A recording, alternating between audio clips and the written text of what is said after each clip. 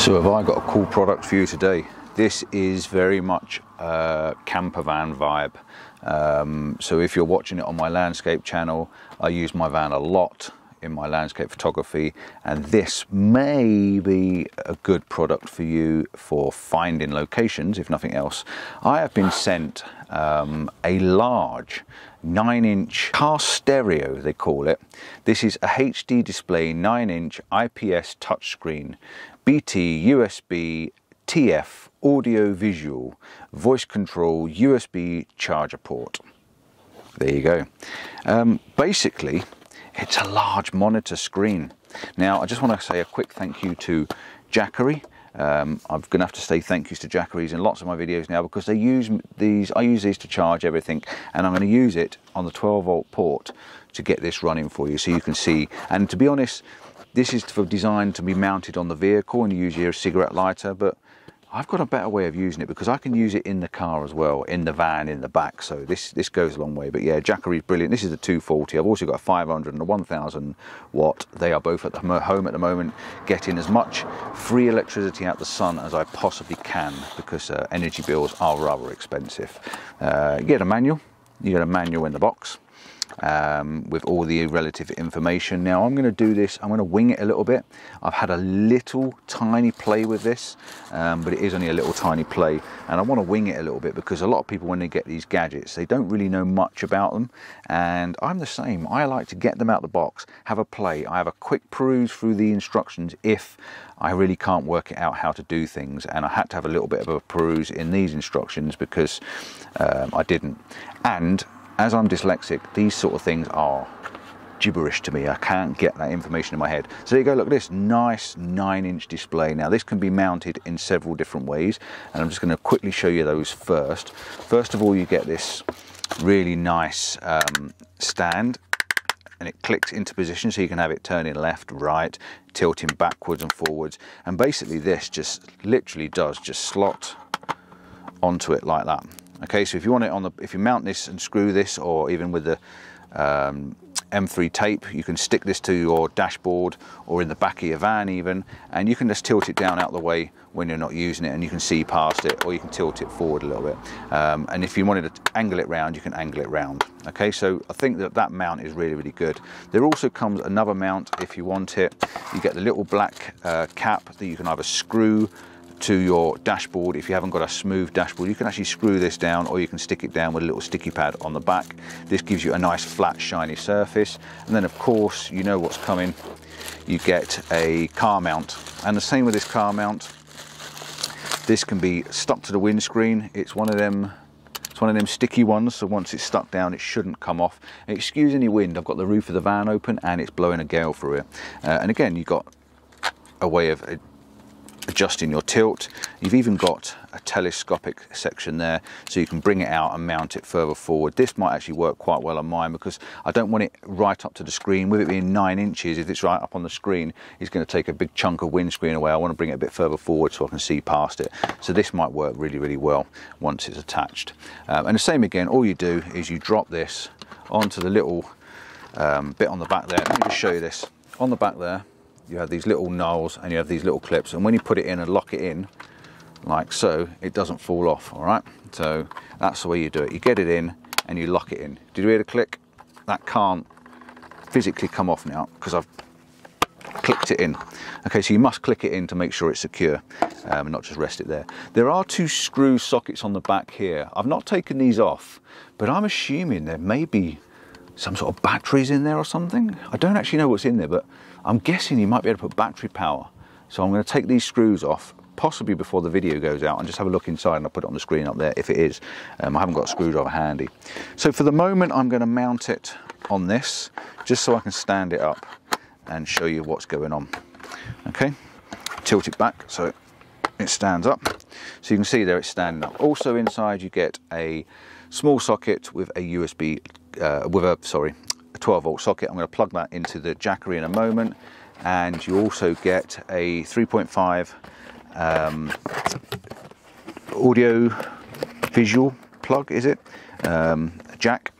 So basically you can plug this thing in and connect it to your vehicle. So on the side On the side we've got a power button. Sorry, on the top we've got a power button. On the side we have a mic, so you can actually fit a mic. You've got a TF, and the TF is for a micro SD card. That's in the side here. You've also got, I can't see with my glasses on, you've got a camera in, which I've got here. It also comes with a camera. If you buy the kit that comes with the camera, you get a camera with it as well. So that camera goes onto the rear view. So if you've got a vehicle that hasn't got a display, display or a screen, I've got a tiny screen on mine, but not like in my car. I've got a great big display on mine in the car. So you can plug this in and you can have this in the back. Basically, it's a Carplay system, and you've got an AV out, and you've also got your DC in and a USB socket. So you can put your USB socket in there. You can put this little memory chip, your USB, plug it in, and you can actually watch movies on it. Brilliant, brilliant, brilliant, brilliant, brilliant. Right, so let's move some of this stuff out of the way and just have a quick. It's getting warm in here. It's getting really warm in here. What's the temperature? We are at 25 degrees. Not good. I've got the roof open and everything, trying to let some air through. Socket to plug into the Jackery, just while we get this to run. So that's going to go in there, and this is going to go in the side there. This should now, when I press the button, should come on. If I turn the power on, that is. As soon as the power comes on, this should come on. There you go, you can see it coming on now. And if I put it on top of the box, hopefully you'll be able to see what I see when I see it. So it's on top of the box. You can see it's a very big display. And I know I'm really close to you, and I keep looking at the screen, but I know I'm very close to you. So there we go, we got the CarPlay system up. This is what you see, this is your home screen when it's connected to your vehicle. Noisy bike. So again, if you plug this in, the volume will then come through the vehicle.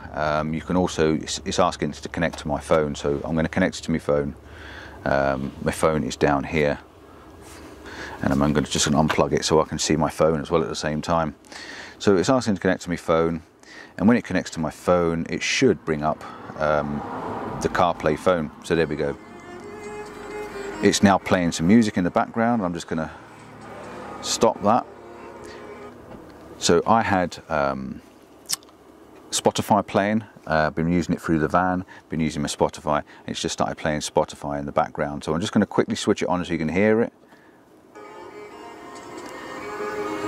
And we've got volume somewhere. So I'm not going to keep that on, otherwise I'm going to get a strike, and I don't want to be getting a strike. But you can see that's playing in the background. So let's go back to the home. So we've got music. We've got Amazon Music that's on there. It's all touch play. And go back. We've got BBC Sound. We've got Maps as well. Maps is really cool. So this is working through my phone now. It's connected to my phone, and it's showing me where I am. So I've got a full map system on here. We can go to 2D version. This is like Google Maps and Google Search. We can scroll out. Let's scroll out. You can see there. We can click the home point where we'll recenter. Brings us back to the center. We've got volume. We can go out and go bigger. So it really does show everything. We can even put in there search. We don't want to be searching for home. Well, it's my postcode anyway, it's come up. But let's say we're searching for York. That address there gives up the directions, and then we can actually northeast. We can hear that saying it's speaking now. Dismiss, and this is now head north. Head northeast. Hopefully you can hear that. Head northeast. There you go. Hopefully that's giving us some sound. So yeah, we can use the maps on there, which is really, really good. So it gives you this nice display on the front of your car to be using maps. I've got Samsung Sound on here. Obviously, because I've got a Samsung phone. Playlists, I've got my playlists in there. Most played, recent, girls, road, rock, stuff like that. Different tracks that I've got in there. All the stuff in there. More albums, playlists, folders, etc. Press the home button and go back. We've got a calendar as well. You can bring up a calendar. I've got no events saved for today. And then we've got a podcast. So if you want to listen to your podcast, we've got some podcasts. We've got Scott Mills on the podcast. We've got anyone else on here? Missing cameras, we've got them on there. We've got all sorts of podcasts that I've got saved on my phone, which are now on here, so I can listen to these while I'm driving along. Click the home button so we can go back to home. and this will take us back to your main display. So what you want to do really when you first get your device is you go into iPlay, which is connecting your iPhones. You can go into Auto, which is connecting your Samsungs, and you've got AirPlay, and AirPlay is the one that connects your phone up. We've got a Wi-Fi system on here as well, so it's got its own Wi-Fi volume. We can mute it and everything. There's loads of little things you can do. You've also got a radio on here, so you can go on and connect your radio. It's at the moment it's connected to 9890. This needs to be then played through the radio on the phone, on the car, so you can connect this up to your car and you can play a radio. You get this nice big display. You've also got brightness. You can adjust the brightness of this thing. You can have it on auto brightness so it dims at night. The time comes up when you get it all connected. You can have the time coming up. If you're not sure how to connect all these things, there are hundreds of videos on this. I just really wanted to show you the basics of it and the simplicity of it. Now I'm going to mount this on my dashboard in a minute, and I'm going to connect it to the car, and then I'll reset the camera up and just show you it playing through the car and the beauty of what it is. Now, like I say, you can take an SD card. If you've got your SD card, you can plug it in the back there, or same again with a USB device, you can plug it in the back and you can have stuff coming up on here. So I think I've got some stuff on my USB, so I might just plug it in and see what it does. Has that gone in now? Yeah, it's flashing. It's gone all the way in now. So USB. It is illegal to view videos while driving in operation, which we know about. So I'm just going to mute the sound because I don't want the sound moving. So yeah, while you're in the vehicle driving, it's illegal to watch movies. So we need to actually override that. Let's see what else we've got on this USB. Video format not supported. That's because I've got some stuff on it from work. Video supported. Can we go into menus?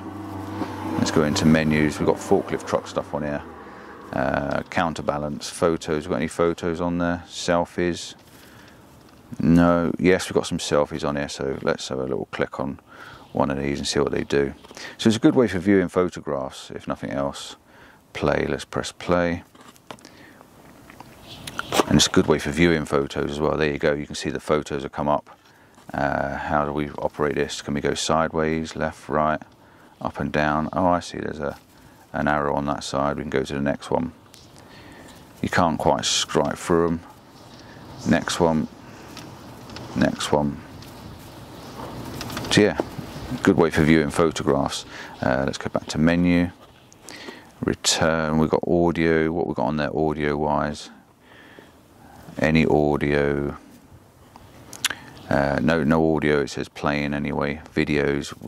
So yeah, it's a good way of putting things on and movies and stuff if you want to watch a movie. And I thought that you could take the car mount and I could actually sucker this to the inside of the van in the back window, and I could actually have this turned sideways on and have it as a display on the inside of the van. I thought that'd be a really good idea to be able to check photographs, look through photographs, and to actually have the radio on and stuff like that. So yeah, that works pretty well as a USB.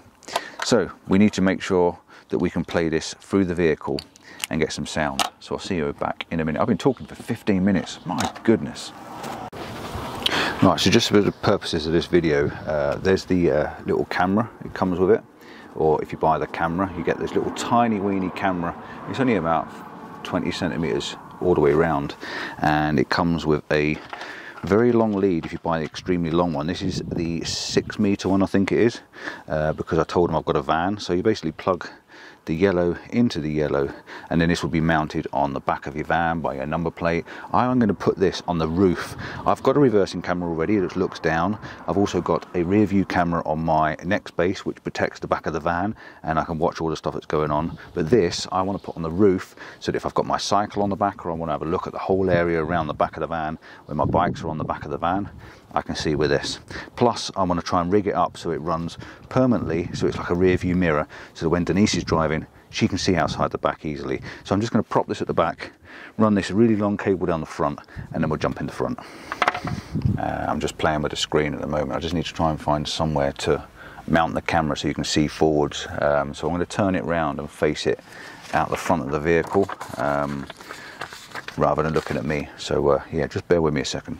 I managed to rig the camera up so you can see what I'm doing on the display. I can go a little bit wider maybe, but I'll try and keep it on the display. I'm in settings at the moment because I'm trying to work out how the camera and that works. Basically, well, my ignition's gone off, so I'll just turn the ignition back on. because we have a timer on the 12 volt socket, and it's plugged in there. So ignition's on. As soon as you turn ignition on, the 12 volt comes live, it brings it on live. Brilliant, absolutely brilliant. I then assume as soon as it comes on, it will connect to my phone, and when it does, it will pop up on the screen and say PAUL21, which is my S21. But in the meantime, I just want to show you the rear view camera. It's saying Bluetooth disconnected. Now it's just come on green and saying connected, so it must be now connected to my phone, which I've obviously lost. There you go. So it's connected to my phone, and I'm going to say yes please, let's connect it to that. The Android device is manual auto. Right, so first thing I want to do is try and play. I've got the radio on in the background at the moment, so I just want to connect the autoplay.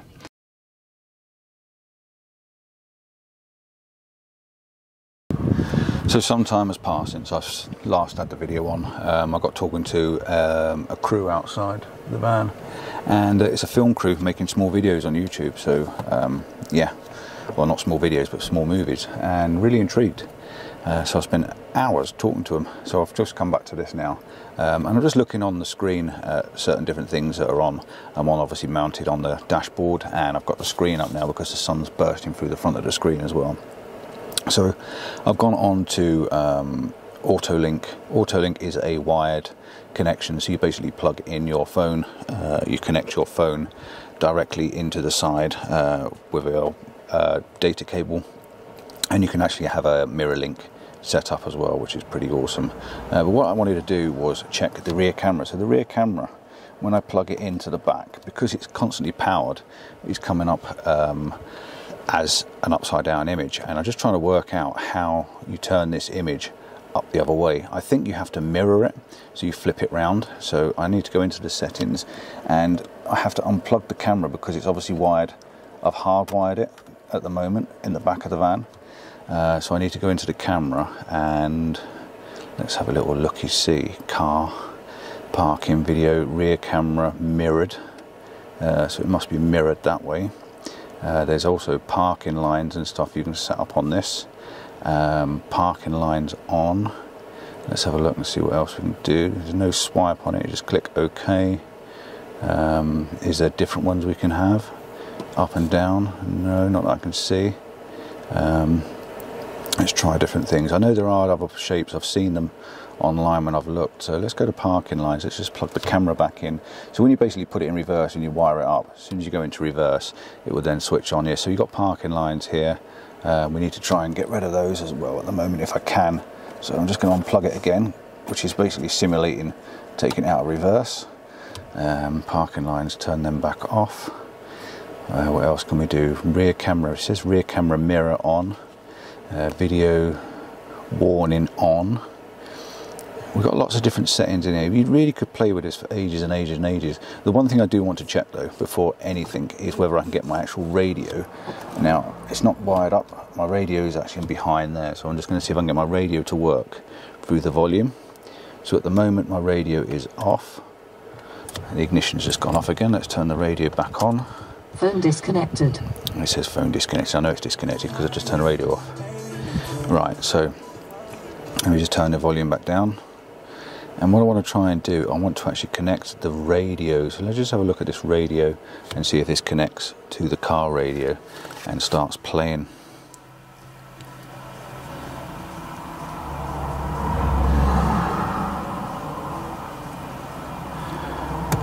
So I go into my media and I'm going to go to line in on my radio, and I'm hoping we're going to get something playing through the music. Play music from device. Yes.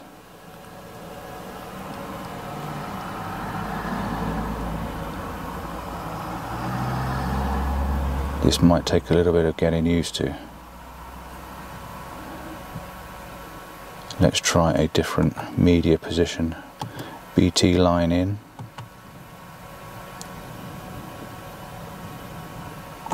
Let's try another one. USB, CD, mobile apps.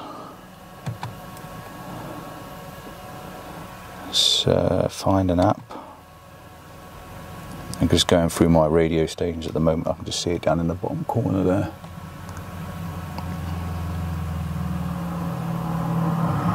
No applications found. No applications found, so I think we need to go to line in, which is that one, and it's connected via that, so I'm assuming that we will play the music through the station. Turn the volume up. There's nothing at the moment. Media, let's go back to radio.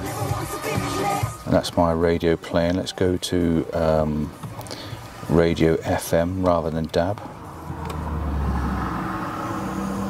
Radio 1. It's just, I'm not quite sure how this connects.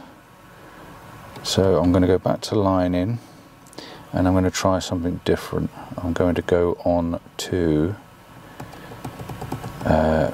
music playing, but I don't quite know. Let's go to sat-nav. So can I get onto my sat-nav from where I am now? Wireless, we need to turn the wireless off, don't we? Auto link, go back to that one. Auto link. Right, I'm struggling a little bit with this. What's it doing now? I've just pressed exit, have I? Ah, we're now on sat-nav. We've gone back to me. We've gone back to my phone now. Right, so maps. Let's get a destination. 7 minutes. Press play. Let's go. Head southwest towards A6 187. So that's now playing through the audio. Head southwest towards A6 187. Yeah, so that's now playing from my stereo, which is pretty good. So I assume then if I go to my Spotify and press play,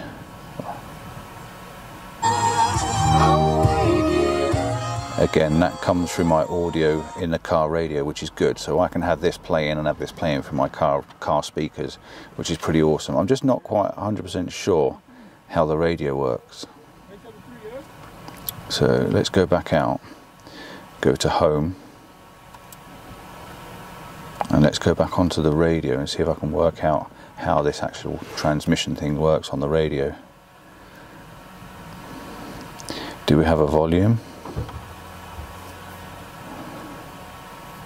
That is changing the station. We must have a volume on here. Volume control. Anywhere on the screen. That's obviously our off button.